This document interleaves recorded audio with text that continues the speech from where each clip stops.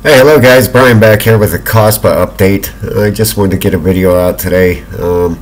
Seen some bullish stuff happening here with this coin, so wanted to get a video out. Might be another day or two after today before I put another one out, but this thing is looking really good.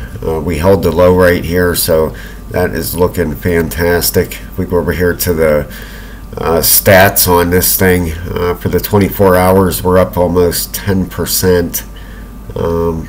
Last hour we're up 0.11, but look at the market cap. The market cap went to 515 million last night.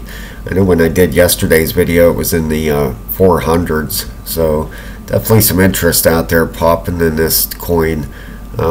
Here's your total supply and everything right here. I know a lot of people like to see the stats. You know, for 90 days we're up almost 400%, so pretty definitely pretty impressive. Okay, but let's go through here the crypto bubbles.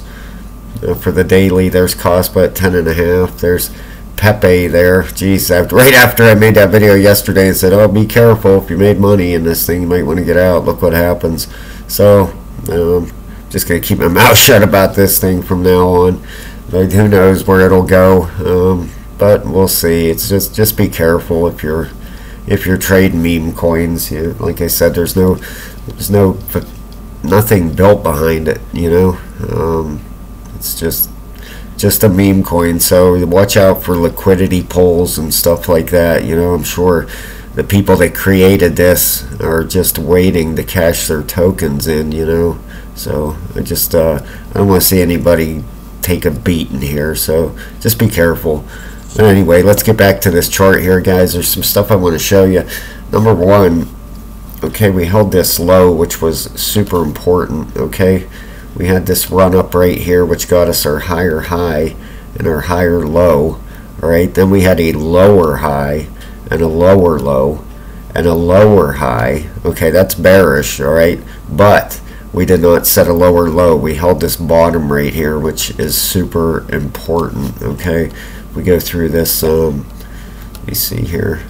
I'm sorry. I'm going to grab this right here. Okay, and right here, this could be a double bottom pattern forming, which I see a lot of the cryptos out there did it, doing it. But Stacks just did it, and STX, I cover that, and it did a perfect double bottom, and it looks like this thing is possibly doing the same exact thing. Let me draw this out for you here. Double bottom is extremely bullish pattern. Okay, you come down like this, makes a W formation. You have your first bottom, then you have your second bottom, then it takes off from there. So things are definitely looking great there with that. The technicals on this on TradingView, we looked at them yesterday. They were bearish yesterday. It's what I said. Sometimes these things might be a little bit behind, but for the daily, we are a buy now on this thing. The moving average is a strong buy, and the oscillators a buy. Okay, so that's how fast these things can flip over. I think yesterday it said a sell on it. I think this thing's like a day behind as far as the technicals go. I've seen some pretty wacky stuff on these things, but most of the time they're right. So things are definitely looking good on this coin. I'm waiting for a breakout. We kind of have a parallel channel forming in this thing. If I pull my other chart up, I want to show you that. Whoops, sorry about that. Get that out of there. You can see this descending channel. That's kind of a neutral pattern. These can be bearish or bullish, but I'm looking at this upper band here. Okay, let me get back to my other one. Okay, number one, this daily has finally flipped bullish. Okay, yesterday we seen a slight curve in it. Now it is popped up. It's at a 34.55 and a 32.90, so that is flipped bullish. Okay, down on the bottom on a regular RSI down there, we're only about in the middle there. We're at a 51.98. Okay, so that weekly, boy, that's the thing I am getting excited for. Look at that thing flattening out down here, and geez, in a few more days here after this thing will reset there Monday, or let me see here, yeah, Monday the 8th Monday morning there in the United States time. So that's going to be great to see. I can't wait till that weekly gets going, because the weekly can make some explosive moves, which on the RSI, which is fantastic. Now if we go to these higher time frames, the 12 is still on its way up.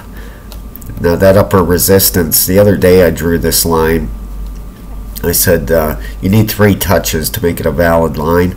Okay, and the other day when I drew it, I said when we got up here, that would give us our 3rd touch. Well, we got there and we got our 3rd touch. So this is a valid resistance line now. Okay, and you can see it's kind of wedging up here. If we move these down here a little bit so you can see this, we have our support that we've been riding up here. Okay, let me grab my arrow. The support that started back here, when did that start? February 21st roughly. Alright, we rode that support up here. Of course, we got our all-time high there. Now we've come back to that line. I remember when I did a video when, excuse me, we were up in this area, I said it could draw, a lot of the times it will draw back to a trend line. Okay, you have our RSIs correcting and stuff like that, daily RSIs coming down. Alright, you have stuff and you'll get pulled back to this trend line. Alright, now we're wedging up. We have this upper resistance and we have our trend line. This is coming to obviously coming to a head here. Okay, I want to see a blowout of this, which if we do get a breakout of this, you take the measured width of the pattern here. Let's see here what that would give us. And I'm kind of curious if it lines up with anything else. And quite honestly, I did not do this before the video, so I am seeing it just as you guys are. Okay, that would give us a move similar to that. Alright, now that's the measured move of the breakout of this wedge here. Okay, now if we put our trend base fib on that, I'm sure it is a lot higher than that. Oops, there we go. That's where that thing goes. But yeah, not too bad though. I mean, that 1, 2, that could give us our 3rd wave breakout, then our 4th wave pullback. Yeah, that you know, I could see that playing out for sure. Something, you know, our 1, 2, or 3rd wave blast up here. Our 3rd wave is always your longest wave. Okay. Our 4th wave is the biggest pullback, and then your 5th wave up. It's hard to say how it'll pull out if we get this breakout up. You know, nothing's guaranteed. I always say that. Unfortunately, if it was that easy, we would all be rich. Trading is extremely difficult. You know, I have my share of losses, that's for sure.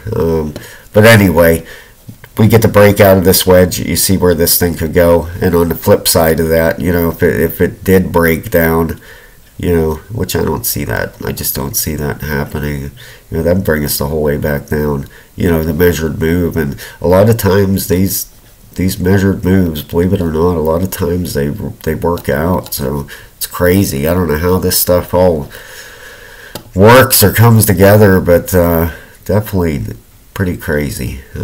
You'll see that. I mean, if you've been trading, you know what I mean.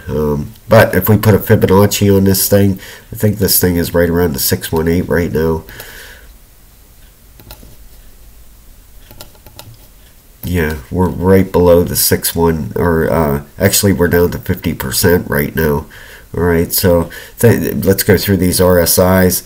That 12 hour, like we said, is on its way up. I believe the 8 is the whole way to the top right now. Getting there, yeah.